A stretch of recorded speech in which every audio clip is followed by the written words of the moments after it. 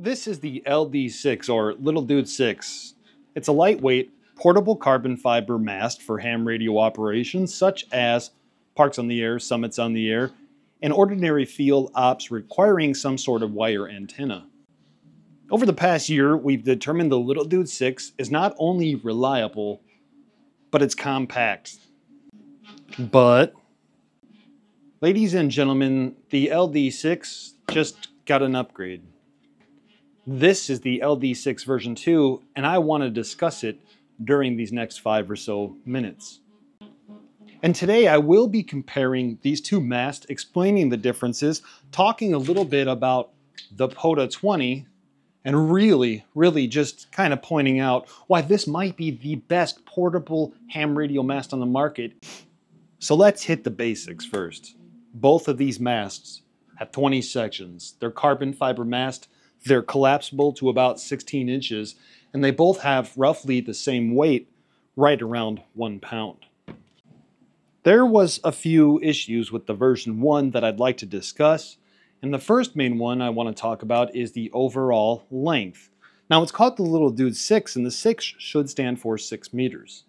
The Little Dude 6 version 1, if you will, was around 5.6 or 5.7 meters in overall extended length. We'll get to that in a minute and why, but the LD6 version 2 is a very consistent 5.9 meters or 19 feet 6 inches. Big upgrade number 1, more consistency. But there was something I didn't like about the Little Dude 6 version 1, and it was probably fine, and I made the same observation about something like the POTA 20. And that is, each section has a cutoff that's straight down. You'll see it here on the Little Dude 6 as well. And I thought to myself, is this the most optimal way to have a ham radio mast?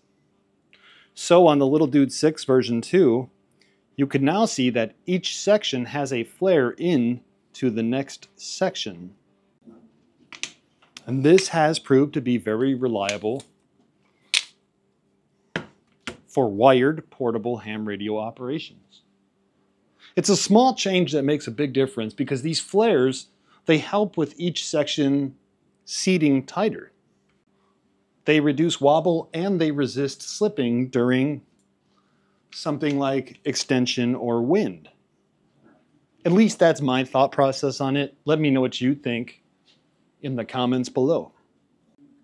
And just a hint for you, when you're going to collapse your mast, if you need to, turn both the sections opposite ways, and then you could reduce and close your mast. Now, perhaps you might be already putting 2 and 2 together, and let's just get this POTA 20 out of here. When we're discussing the version 1 and the version 2, and I talk about how they're the same length, the same weight, they even have the same diameters on the bottom section, which means that you could fit your accessories like the Little Dude 6 DUDE SPIKE 2.0 inside either of these masts. If you upgrade to this mast, you won't lose or have to buy another spike kit. They'll fit. And that's a very nice thing to know. Well, one thing I do want to note out there is if you're purchasing this mast and you want a spike kit, you have to make sure to buy the DUDE SPIKE 2.0. The POTA 20 spike will not fit with the LD6. It'll be too small. Now, there is one other huge difference, well, 2 other huge differences, and the huge difference that you're going to care about happens to do with the caps on the top sections, and really the top sections themselves. So to get started, this is the Little Dude 6 version 1 with the cursive handwriting, or the Mr. Beast handwriting, if you will.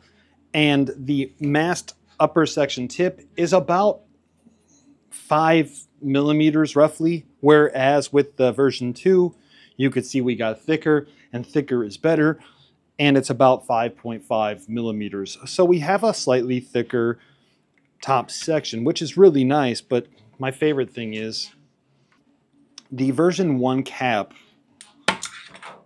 it was plastic, and plastic is fine, it worked well enough. But upon doing more and more research, I'm able to print something called TPU here at the office. You might actually hear the printers right now. And TPU is a wonderful material that's flexible. See, the story goes, and if you care, somebody needed a boat part recently, and I made it in ASA filament, much like you see here. And the first time they were out boating, they tapped on something like a buoy, and it broke the ASA. Plastic. It's a hard plastic with no flex. While redesigning the part and reprinting the part, I used TPU, and it works great because, well, TPU is just a durable, strong material. And it was suggested to me, why don't you use TPU for the top part? I think it's a great suggestion. And not only does TPU work really well, it doesn't break, I feel like it does a way better job hugging the top section. So for example, if you're putting in a new cap or you need to take off a cap, all you do is you hold the top section securely, like you see me doing right now. And then you take the cap on and you lightly press it in, and you'll feel it press in. Now, when this cap goes into the mast, I believe it holds on a lot better. To get it off, I used to say pull the string, and I don't recommend doing that anymore. If you pull the string, you're going to create instability while you're opening your mast, and you're possibly going to break the top section. Instead, what you'll want to do is just take the top cap and pull it off. Now, because this is soft material, it also doesn't do any damage to the top of the bottom section of the mast. Now, I want to point out one more thing, although I keep saying that, and the one thing I really want to point out at this point is, with all my new manufacturing, which was done because the old manufacturer had a lot of inconsistencies in their ability to make these masts. Out of the last ones that I had, somewhere around 100 plus of them had some sort of defect. I had to sell them as factory seconds or B stocks, or just not sell them at all. And that's a lot of money for me to be out. Version 2, I got a different mold, I got a different manufacturer. They're doing a way better job. We're communicating every day, constantly thinking of ways to do upgrades. And yes, we are working on a little dude 10, which, if you can guess, will be a 33 or maybe even 34 foot mast that's portable and carbon fiber. But perhaps the coolest thing that happened with the new manufacturer is we got more consistency, and we kept the price right around the same price as we were paying for the version 1. So the version 1 might have been $69 or so. The version 2 is right now at $73.42. And I want you to think about that for a moment. You could buy a Little Dude 6 version 2.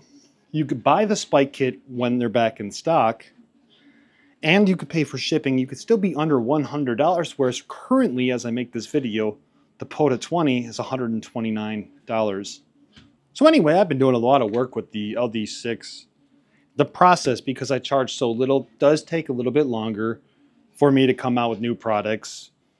Many people will ask, are you going to come out with this? Are you going to come out with that? And I'm currently focused on doing my best for one product at a time. We'll get to the next product down the road. Like I mentioned, there is an LD10 on the way, at least for testing purposes, but that might be 6 to 10 months out. So drop a comment below. Which mast are you running? Are you running an LD6? Are you running a POTA 20, POTA 33? All of them? Are either of these masts helping you out? And more importantly, toss out a like and subscribe if you enjoyed this video. I want you to understand that I do truly believe that making these videos and making products and keeping them inexpensive is something I can continue to do with the community support. And with that, thanks for watching the channel. Wish you a good one. 73.